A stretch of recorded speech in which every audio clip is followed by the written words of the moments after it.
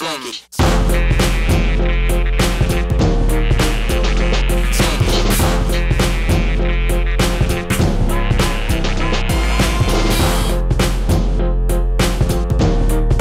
Hey guys, it's Tristan with Atlas Airguns. I'm creating a new series on my YouTube channel called Airguns for Dummies. Each video is going to be about a certain topic, and hopefully they'll address some of the stuff that we take for granted, at least the guys that have been doing this for a while.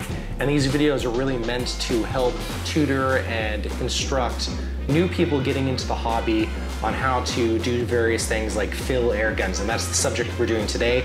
I get a lot of calls. People are calling me for help on my business line and asking me some very basic stuff about filling guns. I'm always willing to take a call and have a conversation with someone. But that being said, I think the best way to address this sometimes is by a video demonstration. So in this video, I'm going to cover two topics. The first topic is how to fill your air gun, and the second is how to filter your air. Now, both of these topics are hotly debated online, especially on online forums, Facebook, YouTube, you name it. But I do want to state that this video is just a footstool for you to do more research and hopefully spend your money a lot wiser than I did when I began. I'm only burning my half. Okay, so you bought your first air gun and you want to know how to fill it. There's three primary ways to fill an air gun. You can use a hand pump, a compressor, or a tank. Now, each of these has some drawbacks and benefits, and we're going to go over all three. Now, the first method to fill your air gun is a hand pump. And hand pumps, as they sound, are physical because you are hand pumping, hand filling your air gun. Push it out! There's a lot of brands out there, and I'm not going to name them all, but obviously probably the most known brand out there is the Hill hand pump. They're made out of Sheffield, England. They're really nice. You can rebuild them, and most hand pumps you can rebuild. Like air guns, the failure points are usually O-rings, and I'm going to show you one I have right now. So most of the hand pumps on the market are going to look something like this, whether it's a Hill or an off-brand or some Chinese brand. This one is an AGH brand hand pump. I retail this one. This is kind of a cheap Chinese option for people that don't want to spend a lot of money, but usually they have 3 or 4 stages and pump up to about 4,500 PSI. Now, usually you'll see a lot of brands out there market themselves as capable of, this one says 5,500 or 6,000 PSI can fill to. You can't actually fill that high. Most of them will kind of become too physically demanding after about 4,000 PSI, so usually you won't be able to fill the really, really high pressure guns with a hand pump. Now I'm gonna go over some of the basic features here. There's obviously the handles, you have your shaft, you push down and it's going to be compressing the air. You have a bleed right here, and you have your gauge right here, and then you have your hose with your 8mm Foster quick disconnect. Any kind of hand pump that you get, whether it's a really nice one like a Hill from England or a Chinesium one like this one, the failure point's always going to be an O-ring, so these do have to be rebuilt. And when you do open these up, they are pretty gnarly inside. Usually if you've used it for a year, if I use this day in, day out in Florida, after a year it's going to look really gnarly inside. And so these things have a lifespan that's limited, and like all things made by man, they eventually do break. Oh my God. But if you clean them out pretty well and maintain the O-rings, they can last a good while. You know, it goes without saying, because there's so much condensation and the heat and the friction occurring inside of this, it's just a lot of wear and tear on the parts. Now, you might be thinking to yourself, wow, Tristan has a lot of negative opinions about hand pumps. And while I do have a lot of negative opinions about hand pumps built upon experience, I do think there is a place for hand pumps for every air gunner out there, and that place is as a backup. If you have a compressor that breaks down, it's really nice to have a hand pump in your closet that you can pull out and fill your gun.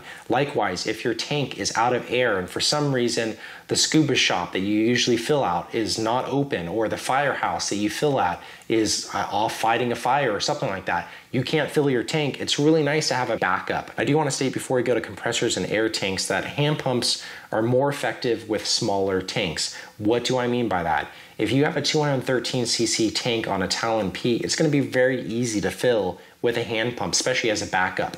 But if you have a 700cc bottle on the bottom of a BRK Ghost, a hand pump is not ideal, to say the least.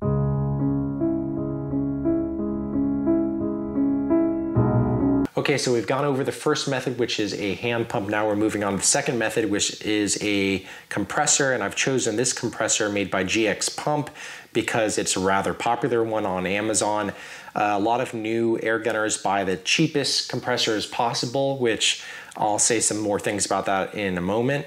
But I do want to state that this one's probably one of the most bought ones on Amazon. I've used it for 6 months. I've put it through a lot of toil and it's worked pretty well. It broke once. You maniac! You blew it up! Like everything in air guns, usually when something breaks, it means an O-ring failed.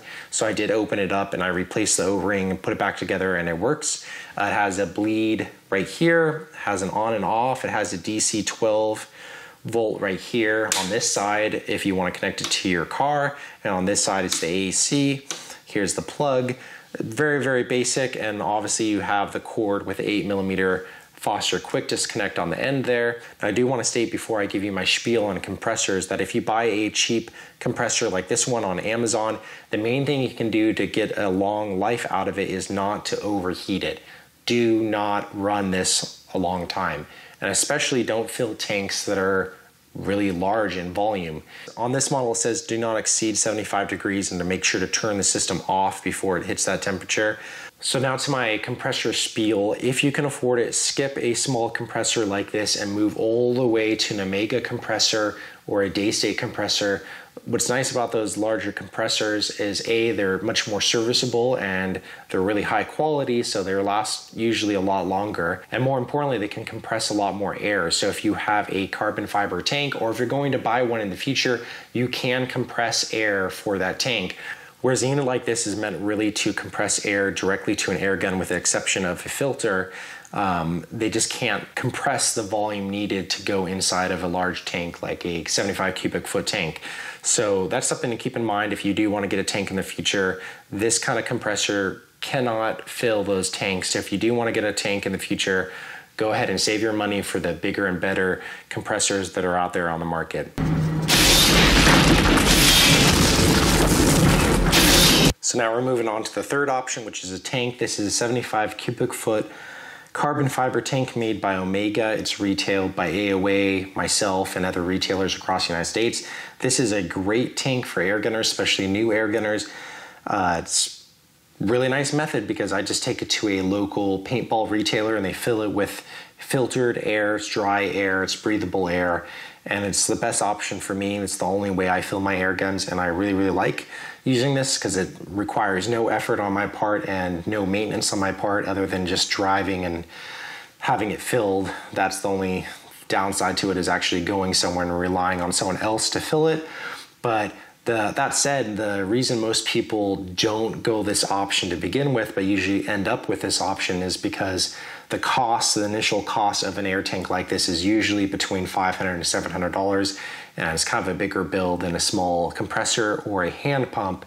But if you are serious about air gunning and you have an ability to fill in your area, I would definitely recommend a 75 cubic foot tank like this, or maybe even a 100 cubic foot tank.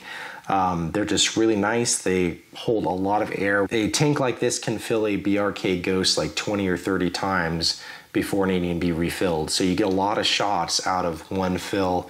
So again, this is my preferred method. Different air gun tanks will have different manifolds on the top. Sometimes they'll have one gauge, like this one does, to show the pressure in line on the hose actually filling the gun. Sometimes they'll have a second gauge showing the pressure of the tank itself. This one has a single one, and then they all have this little bleed valve right here, and that's so that when a cord is filled with air like this one is, you simply press this when you want to release it off the gun, so that bleeds out the air from the cord so you can safely disconnect it from your rifle. All right, now moving on to the second topic, which is how to filter your air. Obviously, there's lots of different filters out there. There's larger filters like the Tuxing that's available on Amazon, as well as the small little filters like this on Amazon and places like Pyramid Air.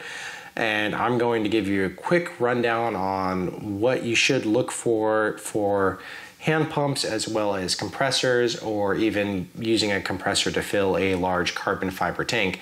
So let's get going. All right guys, so if you're gonna be using a hand pump, just don't rely on the small filters that are provided with many of these companies. They're just not sufficient to remove the condensate moisture, the condensed moisture in the pumping process. Make sure to be using a filter that's a little larger, like the one shown here. Now what you don't want to do is you don't want to use a larger filter like this gold tuxing on a hand pump, because if I want to get to pressure to fill an air gun without any filter at all, it might take me about 5 pumps to get the line pressurized to start filling the air gun. Now, if I have that small silver filter, for example, it might take me 5 or 6 more pumps before the pressure is met inside that filter before it starts actually going into the gun. So if you are hand pumping, my recommendation is to use a smaller unit like this versus a larger compressor to tank filter like this, simply because if you had this in line with your hand pump, you might have to do 100, 150 strokes before you actually get it pressurized, whereas this might be only 10 pumps. So something to keep in mind, you want to minimize the heat in the shaft of the pump itself, the hand pump, because the more heat that's in there, the hotter your air is going to be and the more moisture is going to carry to your gun. So you want to keep your pump, your hand pump, nice and cool, and the way to do that is try to minimize the total amount of strokes that you have to do. So my pro tip for you is a small filter for the hand pump. All right guys, so we've come full circle back to the compressor, but now we're talking about filtering air for compressors to your air guns.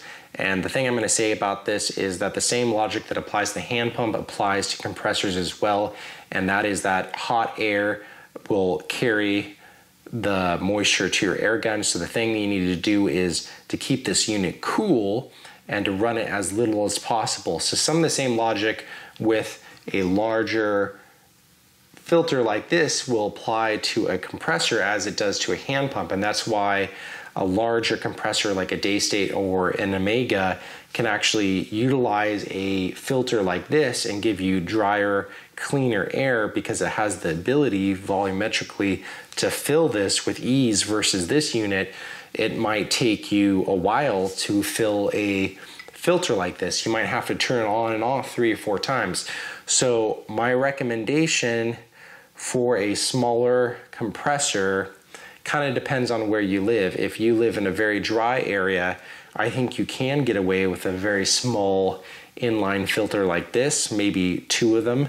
But for very wet areas and you're filling an air gun, I do recommend a larger filter of some kind, whether that's a tuxing or an Omega. But like I said, you're going to have to turn it on, off and on, off and on a few times just to pressurize this before you pressurize your air gun.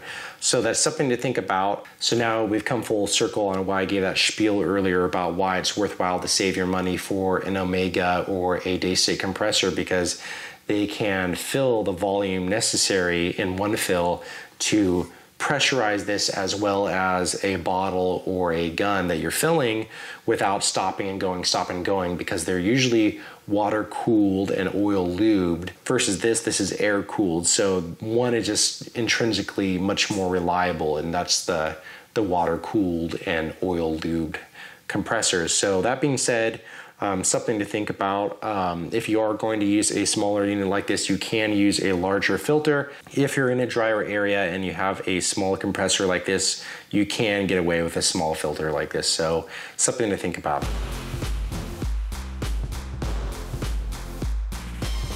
So you can see how dirty this filter is, and so my recommendation is to check often and replace often.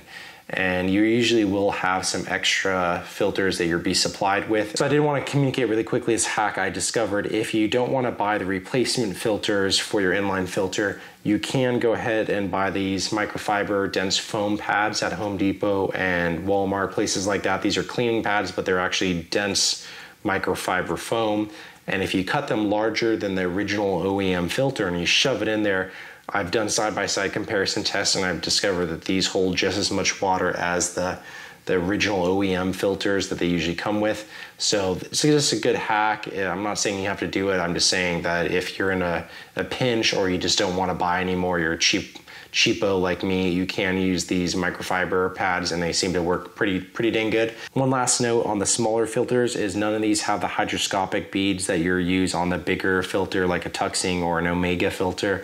They all seem to be using the smaller microfiber or cotton-based filters. So just something to be aware of is that if you want some kind of molecular sheave that will take out the moisture. You're not going to get that in any of these smaller units. These are only the microfiber or the con-based filters that you'll be inserting. All right, so now for a larger inline filter, this one again is a tuxing. I'm using this because it's a really popular one for air gunners. This is ideally between a compressor and a tank, or a compressor and an air gun, and it has a different type medium. So if you buy the tuxing brand filter online, this is what the cartridge looks like from the outside. So this is the stuff that I use when I use a compressor and the tuxing filter to fill an air gun. And I have checked numerous times inside both a tube and a bottle to make sure that there's no moisture, just kind of to see if I've ever introduced any elements of moisture into my air guns. I haven't found any yet, and so this process to me seems pretty good. And again, I check often and replace often. Now that said, I don't have to use these anymore, or the filter or a compressor, because 99.9% of the time what I use is my carbon fiber tank. It's dry air, it's really easy to do, and I don't have to mess around with filters or compressors or hand pumps or any of this other stuff. So now we're kind of at the end of this video where we're determining what kind of fill source that you want to have for your air gun. And my recommendation is that you look around your area and see if you have a local paintball retailer or a scuba shop that can fill up to 4,500 psi, or a firehouse that's willing to fill your tank. If you have any of those, my strong recommendation is that you buy a carbon fiber tank. It's easier, it's less stress, you're not dealing with moisture. It's the way to go if you can afford it. Now, mind you, they're a little expensive. They're like between $500 and $700, but you just want it, trust me. If that option is available to you, I recommend not the little small shoebox compressor on Amazon. Save your money, try to buy an Omega or a Daystate compressor. It's gonna be worth it. It's gonna last a lot longer. It's gonna keep cooler, and you can also fill things like your gun or your larger tank, carbon fiber tank, if you end up buying one in one go, and you can utilize larger filters like the tuxing filter or other brands. If you can't afford that and you can get a small shoebox compressor, the filtration system that you're going to be using kind of depends on where you live. If you live in a place like Florida, you have to use the big filter because those little filters will still get moisture through to your air gun.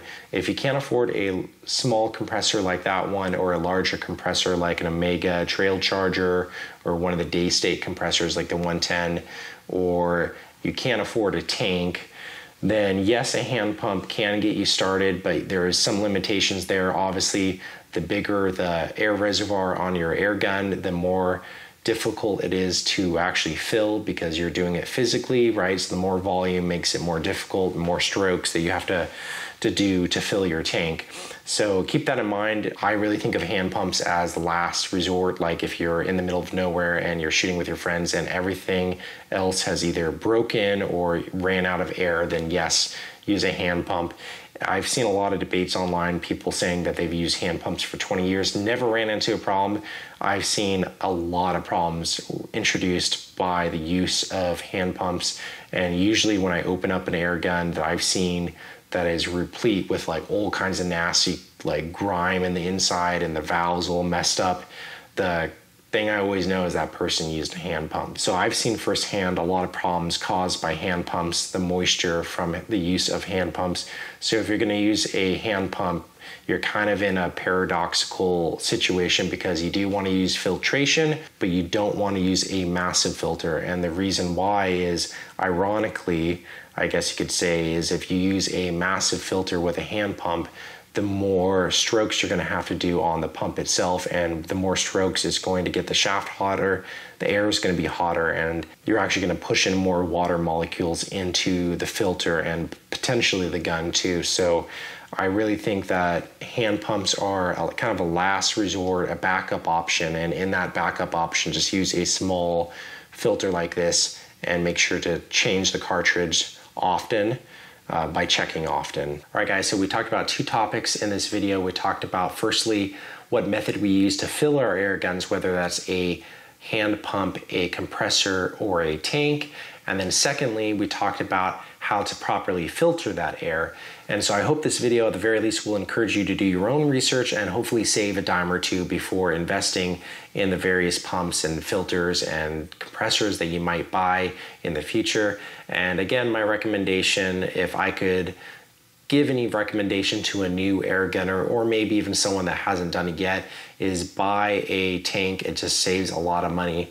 Obviously, everyone has a little bit of a different opinion, so make sure to leave a comment below. How do you fill your air gun and how do you filter your air? Big shout out to Airguns of Arizona for making this video happen. If you're interested in a Hill hand pump made in Sheffield, England, they've got it in stock. If you're interested in an Omega trail charger, they have them in stock, or a Omega carbon fiber tank, they have them in stock. All that to say, if you want to fill your air guns but you need to buy some equipment to do that, make sure to check out airgunsofarizona.com. And you can also help me out by going to my website, atlasairguns.com. I do have tanks and hand pumps in stock. See you guys next time.